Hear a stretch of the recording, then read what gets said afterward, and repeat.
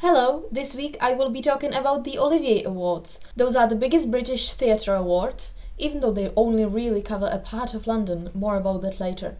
If you are from the UK, I'm sure you already know about them, but if you're not like me, maybe this is something you might want to learn about. You know, famous people being nominated, you might know them from films, fun stuff. They were founded in 1976, which means that this year they celebrate the 40th anniversary, by the Society of London Theatre. Back then it was called the Society of West End Theatre, and therefore the award was called the Sweat Award. In 1984, Laurence Olivier agreed to give his name to the award, so since then it is called the Olivier.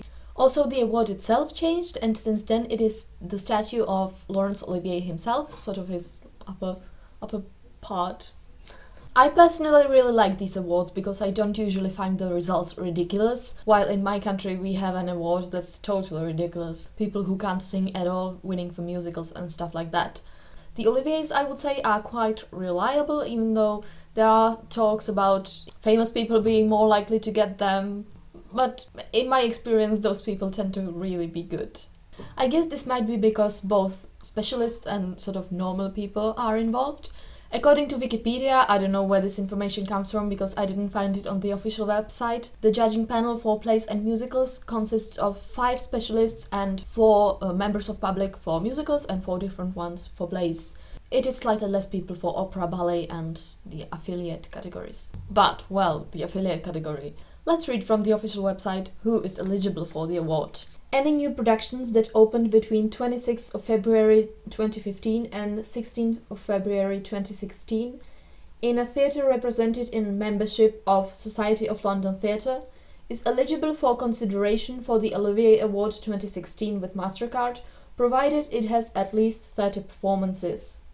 30 performances, fine, but theatre represented in membership of Society of London Theatre. I've done a bit of googling and turns out that to be a member of this society you need to pay them some fees, which a lot of smaller theatres can't afford.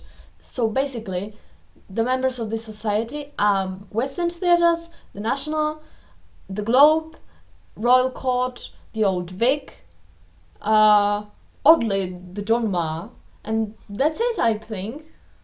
So some other places, like for example the Almeida or the Young Vic, where a lot of exciting things happen, are not on this list. They are the so-called affiliate theatres, which only have one category for anything, a play, a director, an actor. Apparently they can pay a special fee for an actor or a production to be eligible, but I'm not sure how often they can afford to do that, really. This year the Almeida's Oresteia has a couple of nominations, thank God. But anyway, I find this part a bit, This year's ceremony will be held this Sunday, April the 3rd, and it will be hosted by Michael Ball. You can watch a stream of the whole event on the Olivier Awards YouTube channel, I will link that down below, at 10 PM UK time, or there will be a shortened version broadcast on ITV at 10:15, and in the online player thingy after that. And let's do some predictions, just for fun. I don't live in London, but I've spent quite a lot of time there last year, so I'd say I've seen maybe about a half of the shows that are nominated. For me personally, the highlights of the year were definitely the Oresteia and the Almeida, that was just perfect. Also Gypsy at the Savoy, thanks to the incredible Imelda Staunton. I haven't seen People, Places and Things yet, everyone says only the best things about that, but I have read the plays. So these are little hints for where my sympathies will go. Best revival. I'm gonna go for The Winter's Tale, because Ken Branagh was just heavenly. Okay, that was another highlight. Yeah, thanks to him and Judi Dench. Best New Comedy, I have not seen any of those, unfortunately, so no predictions there. Best Actor in a Supporting Role. Mark Gatiss, 3 Days in the Country. He was very funny and the whole production was beautiful. That was probably my National Theatre highlight, and I go there a lot. Best Actress in a Supporting Role. Judi Dench, definitely. Best New Play, People, Places and Things, so good. Best Actor. So I would personally give it to Ken Branagh, but I'm not sure about the real prediction. Mark Rylance sounds like someone who might win, but I haven't seen that. Best Actress, I'm gonna go with Denise Gough. As I said, I haven't seen her yet, but I trust the opinion of certain people. Best Director, Robert Icke for the Oresteia. If he doesn't win this, there's something wrong with the world. Best Actor in a Supporting Role in a Musical, Well, I personally had a huge crush on Dan Burton in Gypsy, but I don't think he will really win. I'm gonna go with Gavin Spokes' Guys and Dolls. Best Actress in a Supporting Role in a Musical. I really liked Amy Lennox in Kinky Boots, so let's go with that. Best Musical Revival. Oh.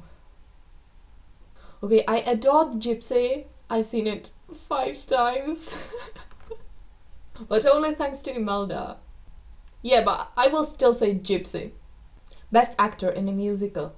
I'm gonna say Matt Henry will win for Kinky Boots. Even though I personally preferred Killian Donnelly, I love him. Also love Jamie Parker.